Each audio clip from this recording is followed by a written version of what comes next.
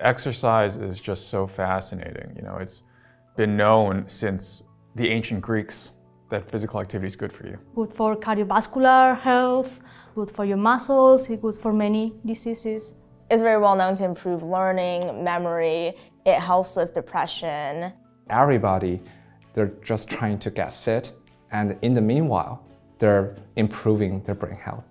And despite all of that, it's just remarkable how little we actually understand about how exercise works at a basic molecular, basic science level. We wanted to see what was changing in the blood, so like what was being released and going into circulation in the blood with exercise. The novel molecules and pathways that are good for our brain health.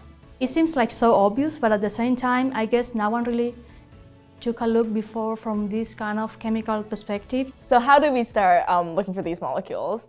Well, John had this crazy idea. We wanted to look at exercise. Let's start with the simplest, shortest form of exercise we can do in the lab. And so we put mice on treadmills. And we basically took their blood before and after exercising, and we were able to identify this one molecule that was changing. And then after the mice, well, we looked at humans on treadmills. We looked at racehorses.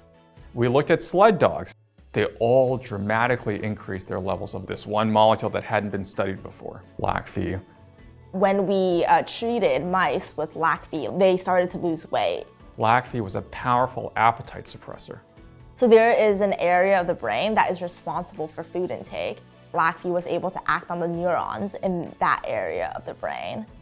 We were wondering if Lac-phe had other effects on the brain. Lac-phe seems to regulate various aspects of learning and memory and cognition.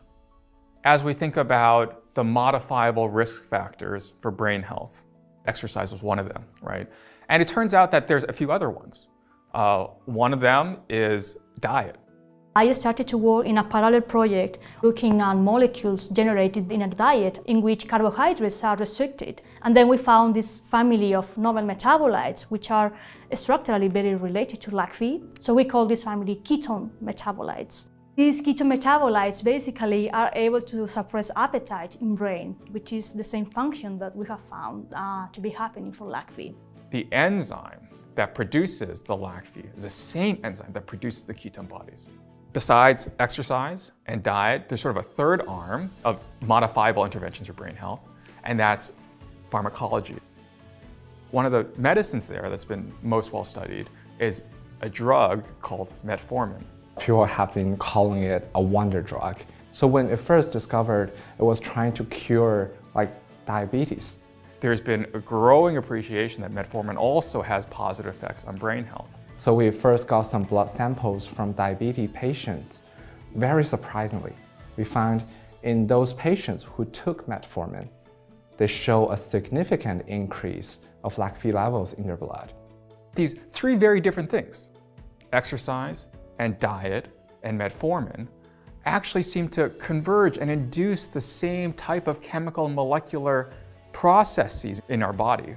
That tells you there's something really important, really conserved, really ancient here about what you're studying. So this work is now supported by the innovation grant of the Knight Initiative for Brain Resilience. Without this support, we wouldn't be able to do all these cool studies on exercise. It's very hard generally to try to get support for this kind of work because you're not approaching it as a traditional neuroscientist. I am a pharmacist. I was really interested in exploring how could I contribute to generate new drugs that could be improving brain health. It's my hope that our basic science discoveries here will serve as a foundation for potential future therapeutics that might, for example, be able to hijack this pathway and augment it from the point of view of developing a medicine to improve our brain aging.